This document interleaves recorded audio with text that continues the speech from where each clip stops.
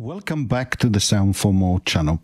Today I have the pleasure to show you how you can remove the standard reverb in N-Track when you create a track, a first-time track, whether that is an instrument or whether that is a beat. Before I continue, I would like to remind my viewers to subscribe as it helps with growing the channel.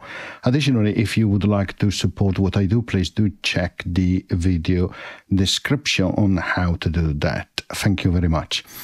Okay, so this is a question which I get asked many times, so I thought to create a short video to show you that. So let's say that I create a bit like so, normal track. I add some kick drums and perhaps also some snares like so. And you can hear there is reverb for each of the samples. Right, so how do we get rid of that?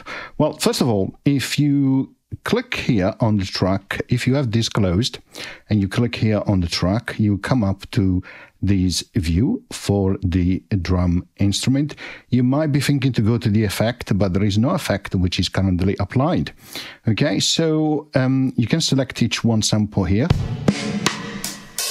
But you see three dots here, so you can swipe to the left like so to go to the next view, which shows you the sample. And you can hear still that reverb.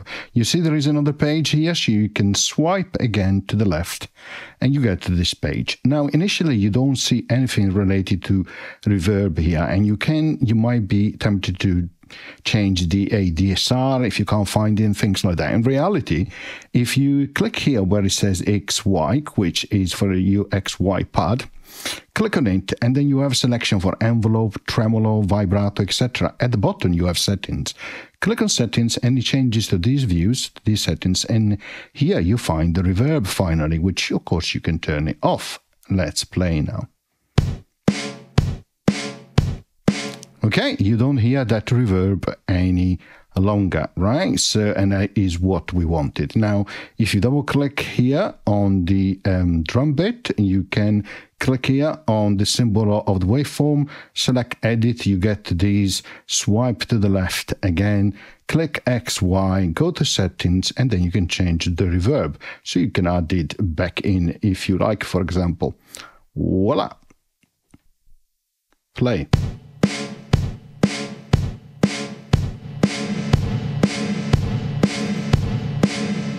And the same applies to other tracks. So, for example, if I remove this track and I create an instrument track, okay, then I select piano key and keys, acoustic piano.